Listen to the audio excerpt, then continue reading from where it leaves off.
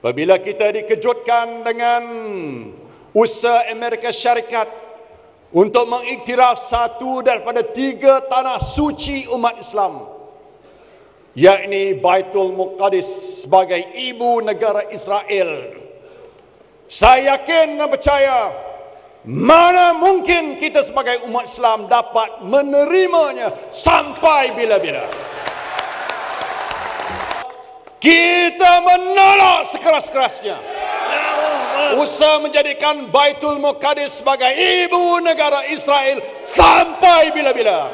Thank very much Honorable Prime Minister of Malaysia, President of AMNO, Dato Sri Mohammed Najib bin Razak, for his statement issued by the government, first of all this morning, and at the same time by his words and the strong support to the Palestinian cause, to Baitul Maqdis, to Jerusalem, the East Jerusalem, which is the capital of the state of Palestine.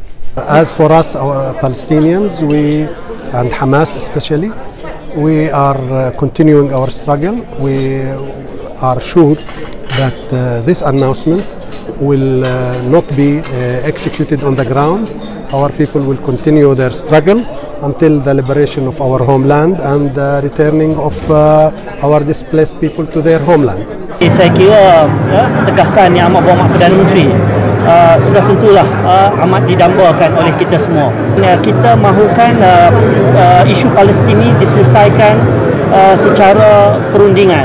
I think it is being an Islamic country, being a country where we ourselves as being an Islamic country, in the sense that majority of our country population is Islam. Plus, we have always supported the struggle of Palestine. We have supported, and I think that's the decision that the Prime Minister is taking. We are all behind it.